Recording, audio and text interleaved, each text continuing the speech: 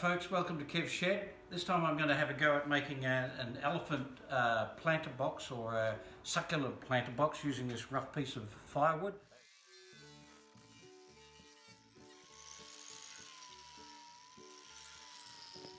I've just done a rough drawing of the sort of elephant that I want to do.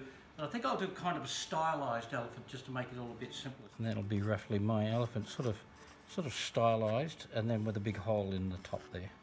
To save time, I'm using the bandsaw to remove the excess wood, but alternatively, I could just use the turbo plane.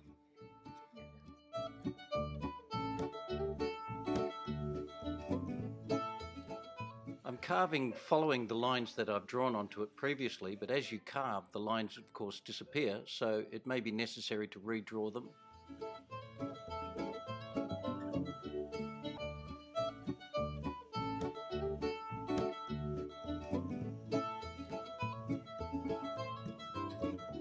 So now it's just a matter of removing all of the parts that don't look like an elephant.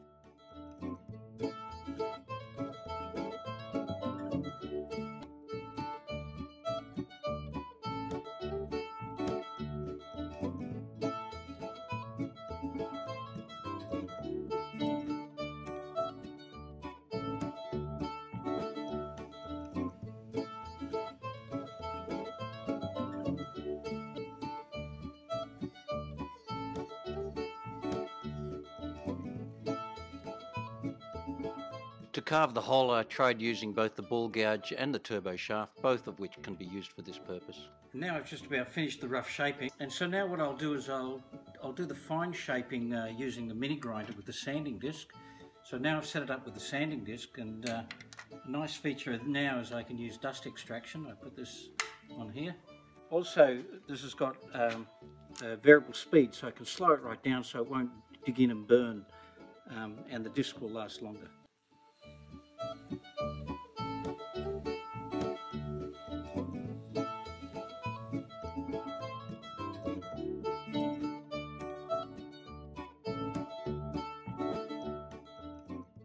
Well, I could go through the different grits and sand this up really fine, but for this sort of project I think it's okay to leave it fairly rough because it's going to be out in the weather anyway. So what I usually do with this sort of piece is just cover it with decking oil. I've got some decking oil with an Oregon stain on it, which make it a little bit darker, and I think that'll look lovely. So the good thing about decking oil is it sets hard and it's very good in the weather.